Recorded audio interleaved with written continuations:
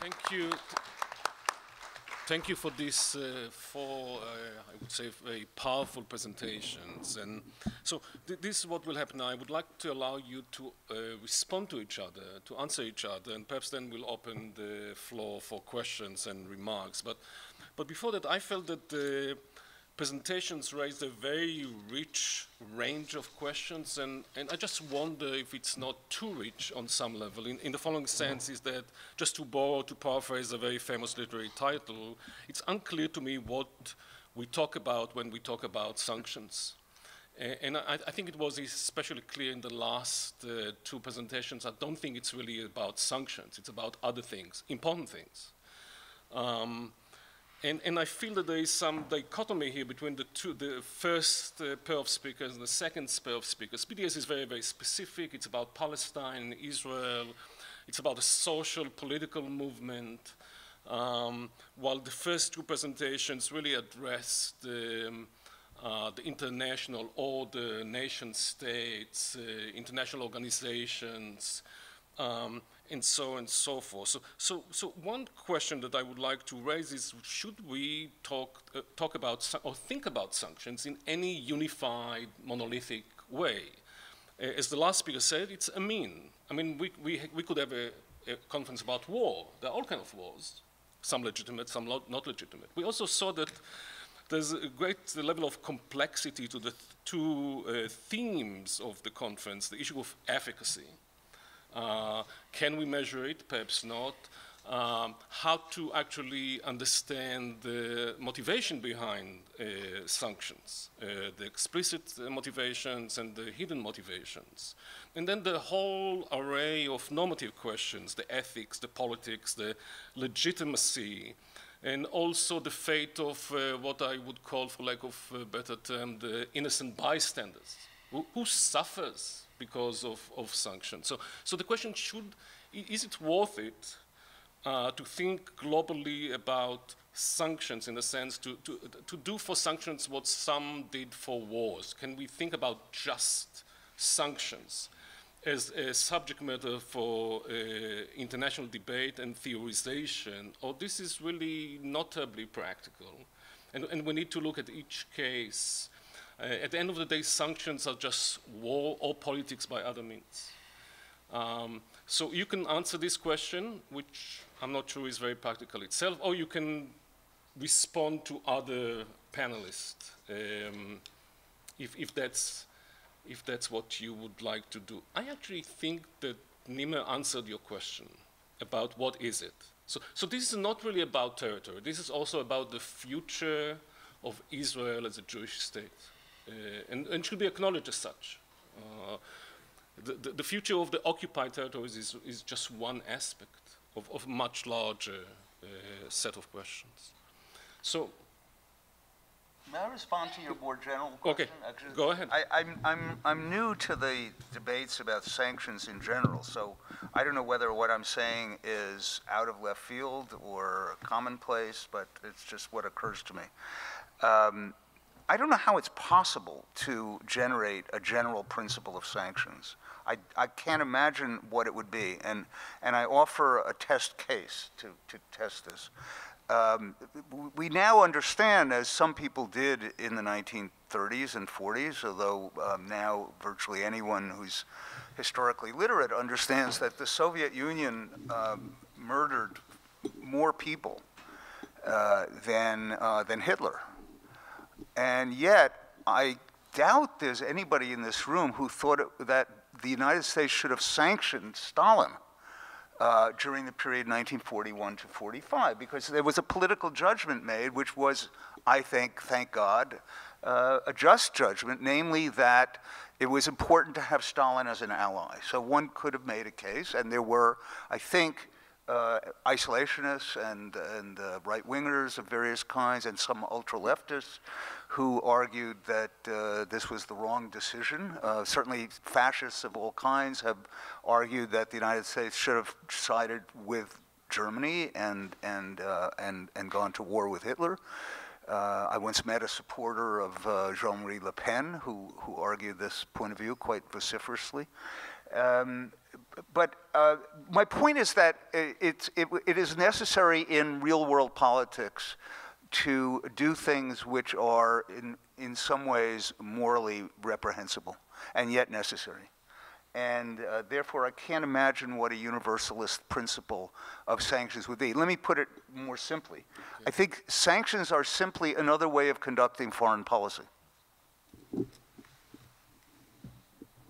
Berhanu, would you you raised this issue of equity. Some cases are subjected to, or some nations are subjected to impose sanctions. Others are not, and the question is whether there should be some equity, some sort of general principle, or organization that has the legitimacy to impose sanctions. Yeah, actually, the question that I was trying to raise was. Get closer to it. Can you hear? Yeah. No, the question that I was trying to raise was precisely that. If we acknowledge that this is just an instrument of foreign policy, that there is no other high-flaunting moral or other principles that should be the basis upon which sanctions can be measured, then by all means, that becomes a discussion about specific cases based on specific foreign policy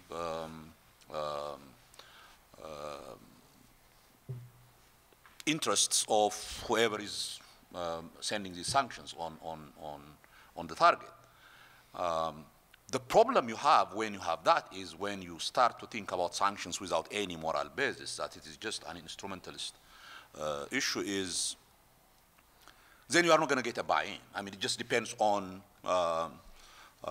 whoever is powerful and whoever can circumvent that particular sanctions, and then you know, it doesn't matter who you are. It just matters whether you are a good friend of whoever is powerful enough to send sanctions on. Now, my fear is in that kind of brave world, then to talk about some kind of norms of behavior at an international level, that there are certain norms that every country has to follow, just simply falls apart, right? I mean, because it just all depends on. And my fear is, if that is the case, if that's how we want to treat it, then don't presume that sanctions are going to create some kind of a brave new world where we all have certain common values. We don't. Then it becomes whoever is powerful at any one time, and now China would be powerful as the economy grows, and then it would be a completely different. So you basically made the argument, I think implicitly, that historically thinking, sanctions have been ultimately a tool for buttressing the American hegemony and the hegemony of capitalism. It's, you know, if you look at the you know, the issue is not about dictatorship. The issue is not about human rights. Yes, so the nominal thing can be human rights and democracy and things of that sort. But in reality, there are other, you know, you can't be a dictator and be very privy to capitalism and accept, you know, the IMF and the World Bank based policies. Then you are okay. I mean, you know, you're not, you know. So if that is the case, it raises a whole host of questions about our world, right? I mean, you know, we started the United Nations and these international relations on the basis of concept of sovereignty, and sovereignty implies that each country can do whatever that country wants within its territories.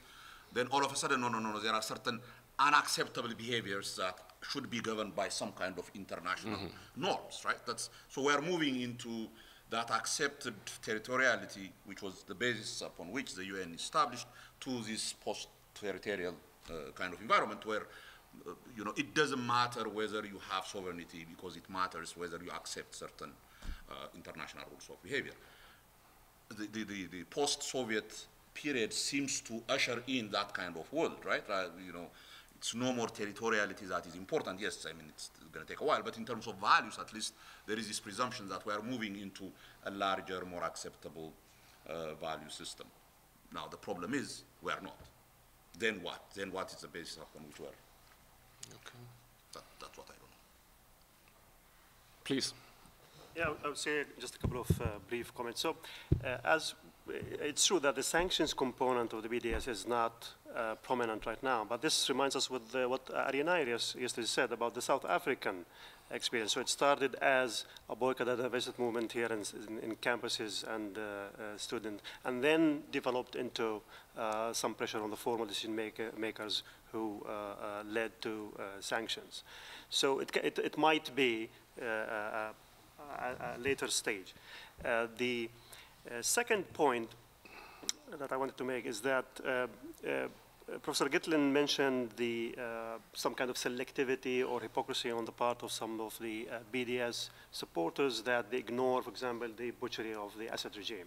So I, for one, in print, have attacked the Assad regime and supported the Syrian revolution. So I think these generalizations should be avoided to the extent possible.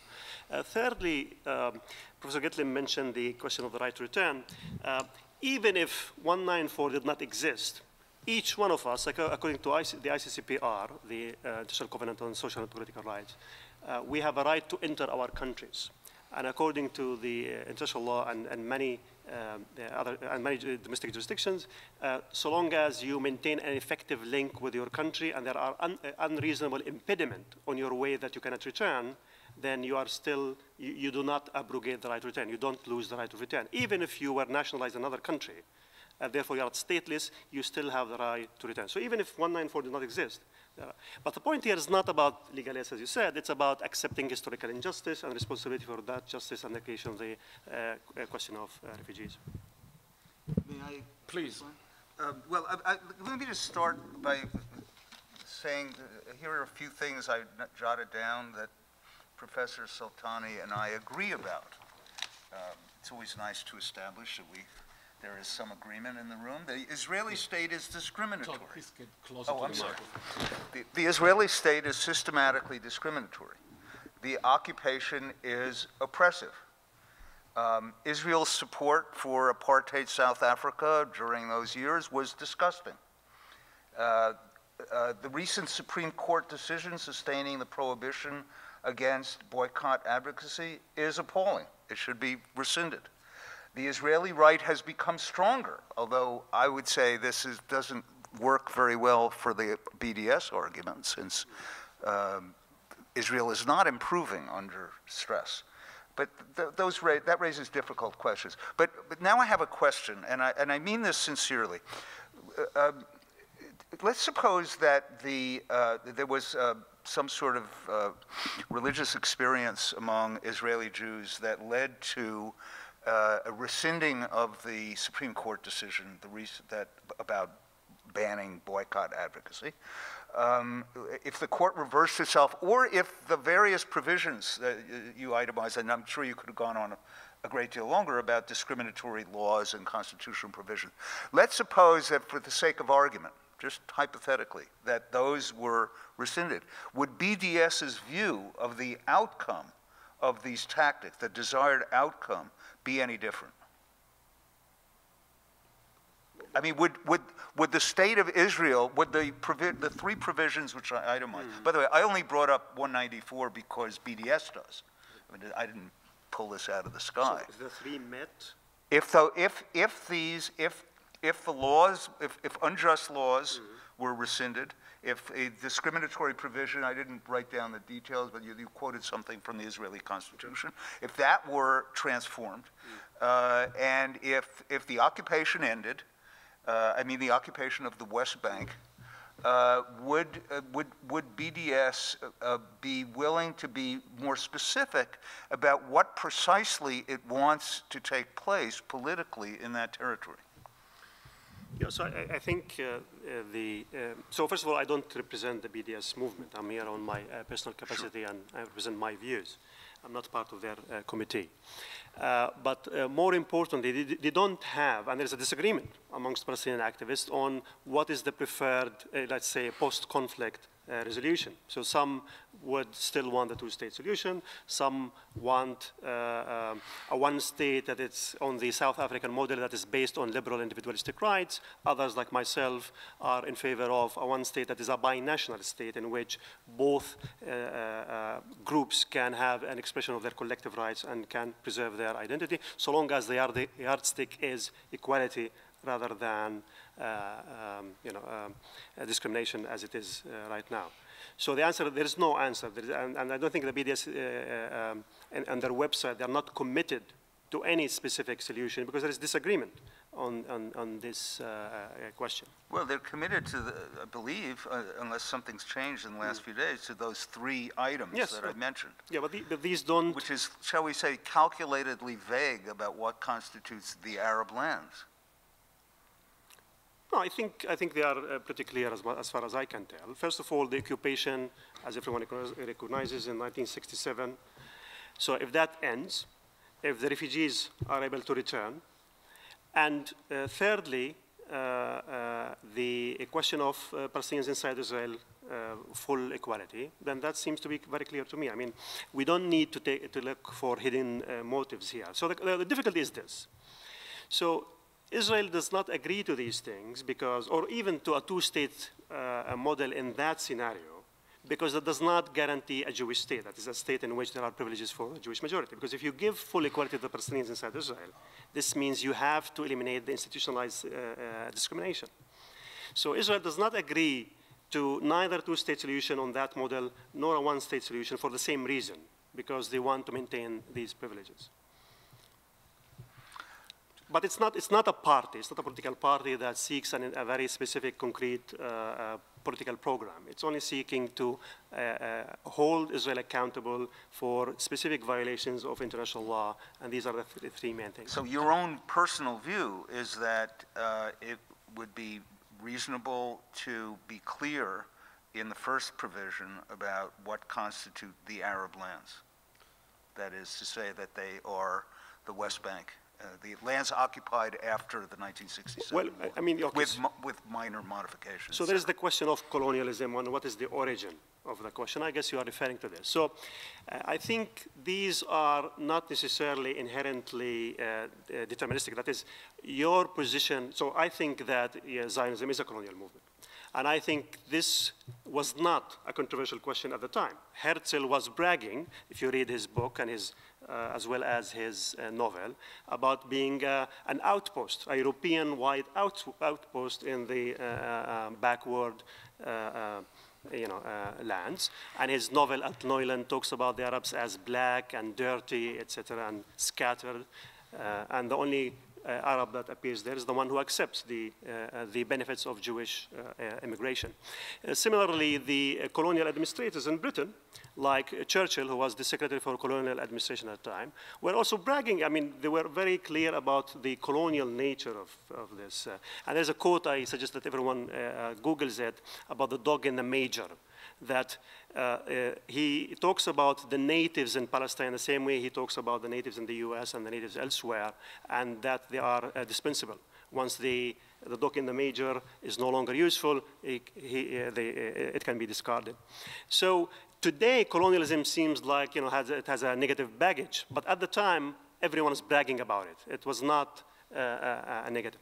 But saying that Israel was born out of sin, if you will, that it was out of a colonial movement, in the same way that South Africa was out of colonial movement. And the United States. And the United States and so Canada. So should all of these nations be abolished? So that's what I was about to say, if you were patient enough. The fact that I recognize it as a colonial phenomenon does not mean that it follows X or Y, Z. So there is no specific concrete institutional so the fact it was born illegitimately does not mean that those who were inside this structure right now don't have any rights. They do have rights, and their rights are equal rights, etc. So the fact that I say it's a colonial phenomenon does not mean that I am arguing that British should go back from the US to Britain or something like that.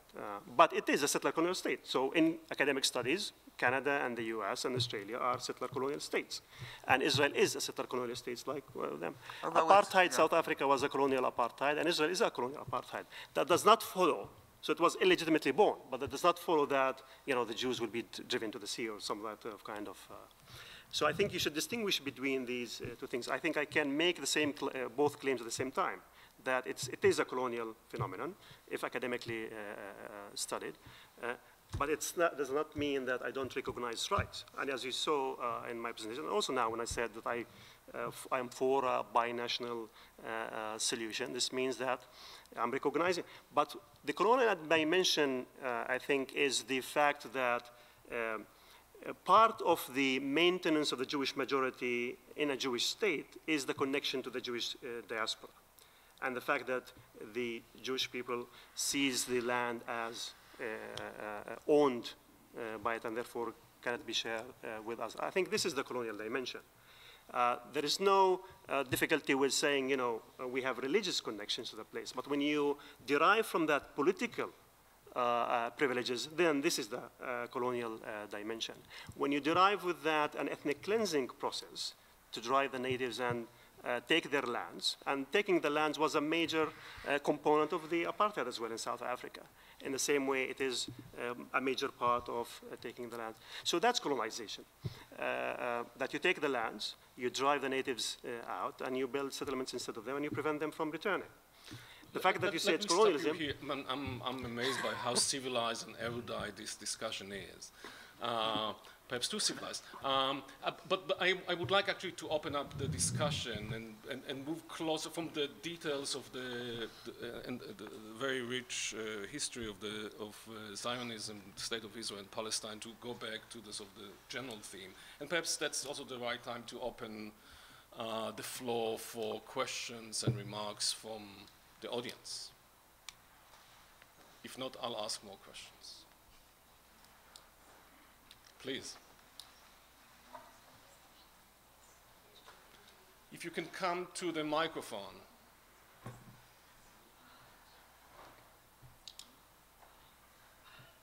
Well, I think that as a Jewish American who has been engaged in discussions and debates about Israel and then later Palestine for most of my life, the challenge will be to narrow what I have to say down into a couple of questions, because I found both the presentation of Todd Gitlin and Professor Nimer to be challenging and enriching.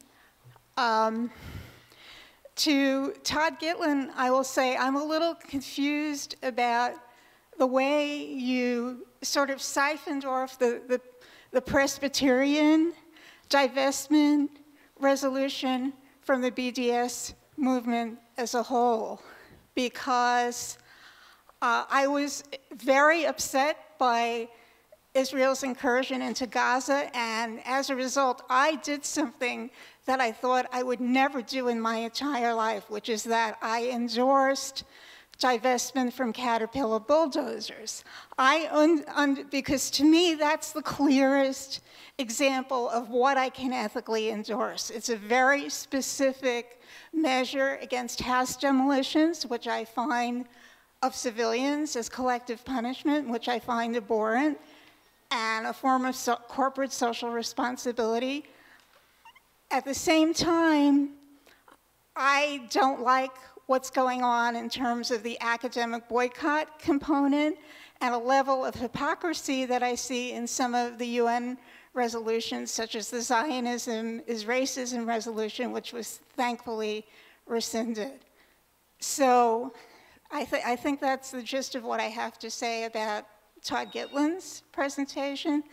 To Professor Nimer, I was in your argument that it is valid to claim that Israel is an apartheid state.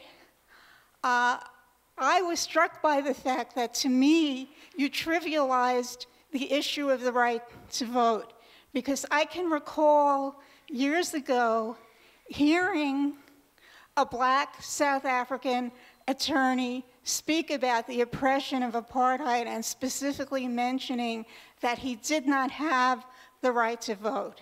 So isn't there a qualitative difference with all of the oppressive things that Israel does in Israel proper to its Palestinian citizens? Isn't there a qualitative difference in that they do vote? There is now a coalition between Israeli and Arab political parties that is developing, and there are Israeli Arab citizens who serve in the Knesset.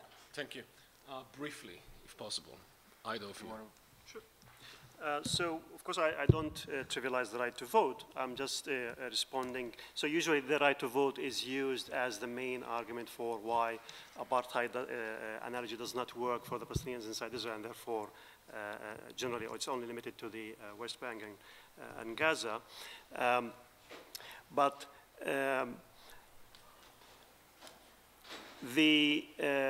important thing to remember here is that one of the reasons why Israel is able to claim to be a democracy and to give the Palestinians inside Israel the right to vote is because they are a minority. And they are a minority because of two reasons. One, ethnic cleansing, and two, the partition resolution. Through these things, Israel grants the vote only to a minority of the Palestinians. I would like to see that all the Palestinians vote. All those whom Israel affects their life conditions should be able to have a say in their life conditions and to hold those who are affecting their life conditions accountable. So either you extend the vote to everyone or it's an apartheid. So in this sense, the right to vote is limited to a small set category of the Palestinians. Secondly, those who are given the right to vote are very marginal in the political system in Israel. There is no chance ever they will be a part of any influential positions in the government, the cabinet, or even the Knesset committees. And there is no chance that they will be able to promote any serious legislation that affects the Palestinian citizens' status as a national minority or in terms of collective rights, because they will never be able to garner the votes. Even the Zionists, the left Zionists in the Knesset are opposed to it. So the only legislation that they were able to pass in a few years, in the past few years, were something like environmental or these kind of things that are not about the status of Palestinians inside Israel. So they are marginal and they cannot influence. But the larger point was, it does not detract from the analogy. Just quickly about issues that came up before. To say that the state of Israel is to be a Jewish state is vague, and I think it's a question that needs to be debated intensely. Whether you mentioned the right of return for Jews, I have qualms about the right of return, especially in the absence of the right of Palestinian return. By the way, Israel is becoming less democratic by the minute, and we could argue about which one is falling off the democratic horse faster, the United States or Israel. That would be an interesting discussion, quite depressing, I imagine. But I think that the proper attitude here is to envision a solution and to argue back. What are the requirements of a solution? Now, if I could believe that the Israeli Jews and Palestinians could actually live in a state of coexistence which was peaceful and just, I would have no objections. I can't imagine that these people who've been warring with each other for these decades are up for it. Should circumstances change and evidence become more... So how is that different? I mean, I'm not an Israeli, by the way. But how is that different from the apartheid in South Africa? For about 90 years, they were killing each other, etc. No. Well, because look, the circumstances, there really were Bantustans. There were no votes. The Bantustans were, puppet governments established, by under the authority of hereditary chiefs.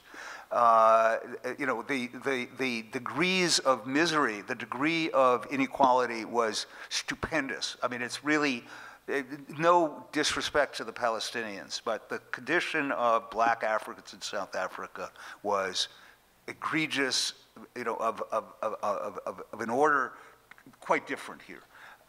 Not to say that this current situation is just, it's extremely unjust. But I think, I may here sound like a pious American liberal, but I do think if there were goodwill, it would be possible to construe some version of a Jewish state which is livable, just as, by the way, a state on the West Bank would also be, in certain ways, discriminatory. For example, I don't think Jewish settlers have the right to stay there. And I completely sympathize with the desire of West Bank Palestinians to be done with them. That seems to be elemental. So in other words, Palestinians would have rights in the West Bank that Jews don't have, like land rights. I say, okay, fine. I want to be practical about this. A couple of questions, one from here, and then we'll go here. Please. Okay, that was quite a super panel, but I can only address a little part of it. I actually agree with the lady who just spoke that, and I think you're wrong about the role of Arab politics in Israel proper. First of all, two governments of Rabin and also of Barak depended on toleration by Arab party, which is a very important matter in the parliamentary system. I mean, you live under a parliamentary system. You may have this problem very soon because the British elections may also require toleration by the Scottish party in that particular case. So that's a significant role. And also, I think the way you spoke about it disparages the achievement, or at least the potential achievement of the Arab list, which is, I think, a new force, and I think much, much more important than BDS, by the way, politically, because I don't know what's going to be the result of BDS, but an Arab-Jewish movement, and I think the lady was exactly right. An Arab-Jewish movement, potentially, that actually could be a game changer. Remember, ANC is a white-black movement, but in a country where the proportions are so much more black than white, here, however you can account them, the proportions will be much more even. So without Jewish mobilization, you're not going anywhere. Very interesting conference, really. Analytical distinctions were made, which I think we should keep in mind. First of all, between effectivity and legitimacy, and Berhanu has supported making that distinction. Moreover, he added some new categories because he then analyzed effectivity into different dimensions of it. I think that he downplays the role of international standards because although it is true that in a lot of settings it is the American government that may decide, or Western governments, what those standards are, there are also some standards which are well established in international law. I mentioned just one, the rule against annexation.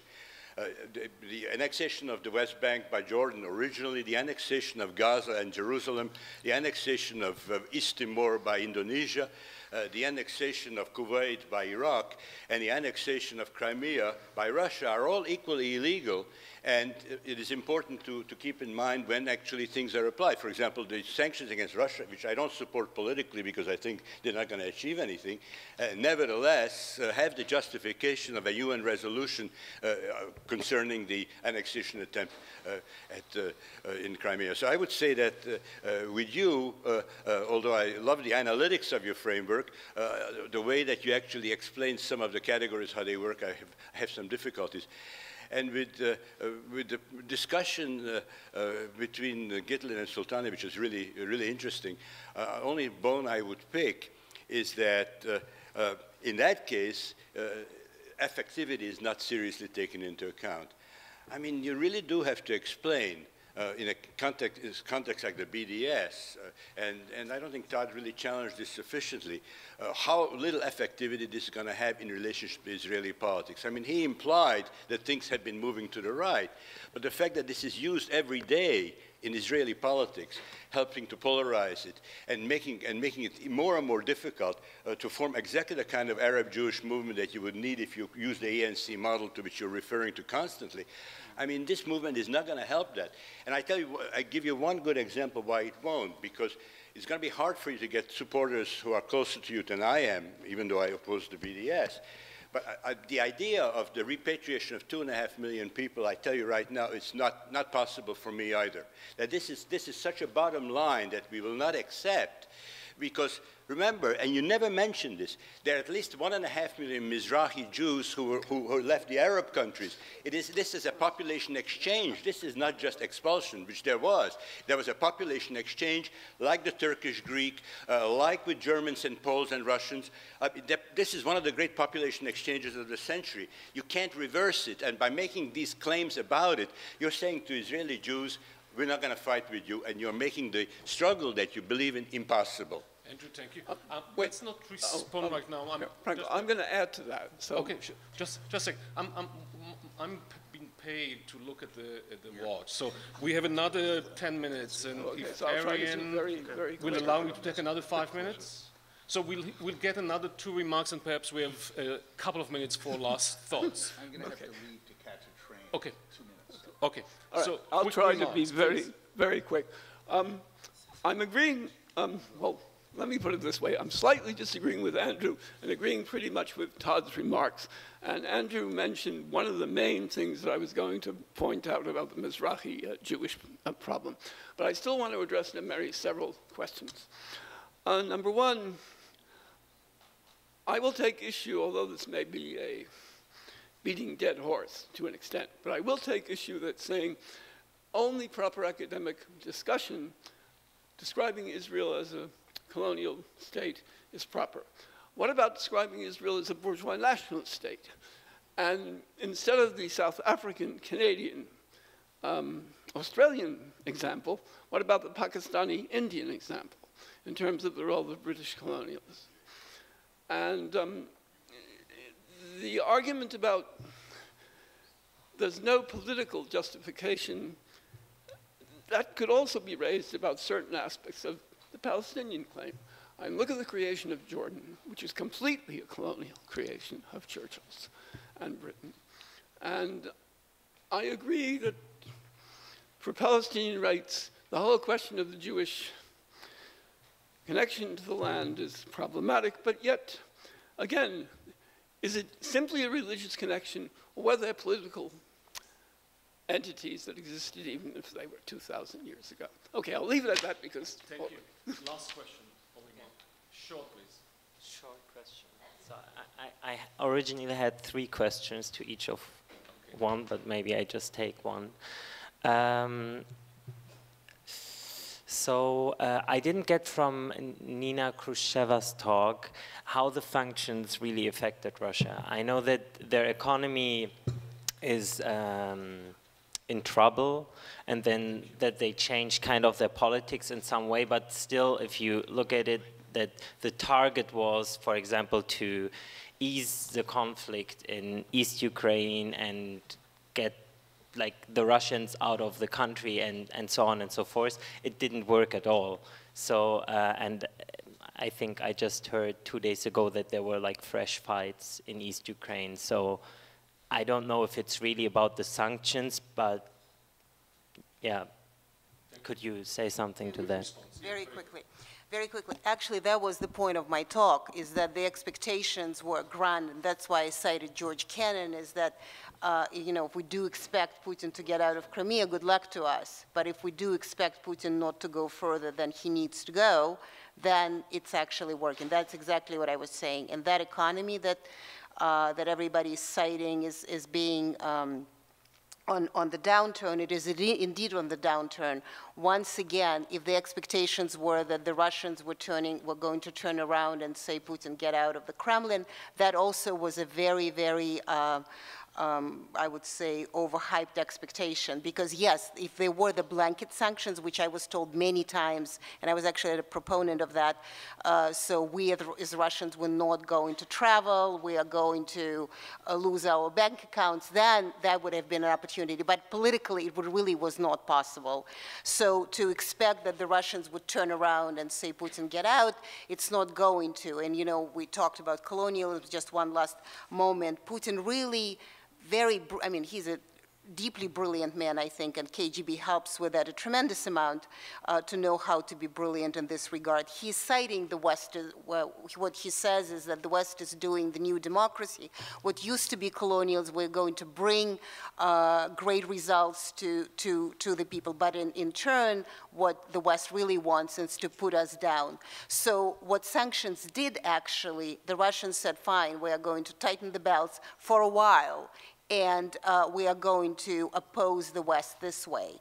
But something that I kept repeating in my talk is that if we don't expect 5 minutes, then it's actually going to work. The problem is that the expectations is we're going to impose sanctions, and 2 months from now, it's going to be the same Kremlin. It's not going to be the same Kremlin, at least not for a while. Thank you.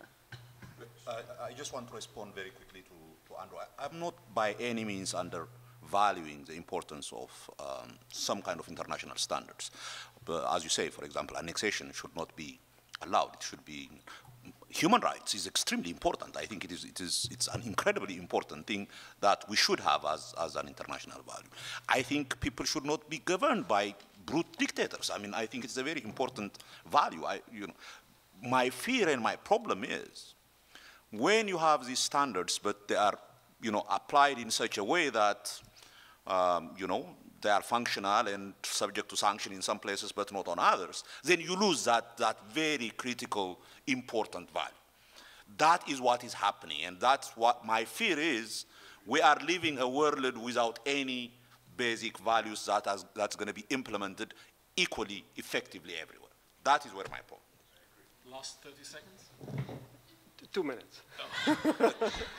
Okay, so Andrew had many points. Each one of them needs a long discussion. So I will say just one sentence about each. The Rabin government relying on Arab votes, yes, that's why Rabin was assassinated, because the Oslo process relied on Arab votes. Since then, and since 2000, there is a redrawing of the boundaries of legitimacy in Israel. So it's not going to ever happen. The joint list, I just published an article about the joint list titled The Fetishism of Representation and the Illusion of Influence. I don't see where you talk about the Arab-Jewish cooperation. The only thing that existed there is that one of the components, which is the Communist Party, they already had a Jewish member, and the nationalists and the Islamists decided not to object to that because that was a condition for having the joint list. The joint list did not have many more votes than the separate components had before the election, so I don't see that as launching a new phase of Arab-Jewish cooperation. About effectivity and the question of refugees, you say it won't happen now, and it's not realistic. Why? First, it matters why it wouldn't happen, because if the question is because you want Israel to maintain the Jewish majority and therefore to maintain itself as a Jewish state, then this is the same reason why equality for me as a Palestinian citizen is not realistic and will never going to happen. And this is what we were told in the constitution making process a few years back. So I can't let go of the principle of equality and my right to be equal just because I think it's realistic. Secondly, there's a difference between the right and the exercise of the right. So first of all, we need recognition of the right, and then we can negotiate if it should be exercised or not, and by who and how. And thirdly, you can't ask the Palestinians to say now, before negotiations and before having a package deal with the Israelis, that they are abrogating the right of return.